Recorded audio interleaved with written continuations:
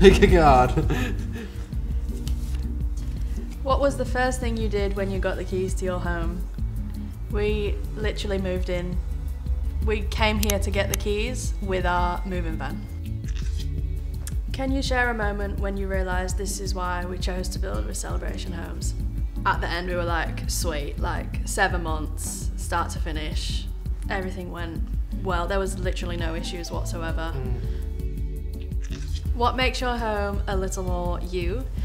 For me, it's probably just the organisation and the storage space with the pantry, laundry, all the shelving, all the cupboards, pan drawers. Everything has its spot and a place in the house. What's your pet's favourite spot in your new home? Up here. Yeah, top of the couch, mostly for George. And for Charlie, he likes to be in the laundry on the tiles where it's nice and warm and it lays in the sun. What were the main things you were looking for? Inclusions, basically. So when we went to Home Collective to do the selections, a lot of what we chose wasn't an upgrade, which was nice, that we didn't have to worry about like huge expenses. And they had everything that I was envisioning, at least, was there as an option. Have you damaged anything yet? Yeah. We drilled a couple holes in the front wall and mounted a letterbox, and the letterbox started to rust. So we had to rip it down, and now we have the front of our house is not looking very great. What surprised you about the building process? Nothing hugely, but I would say definitely the timing. It was genuinely quick and also good quality.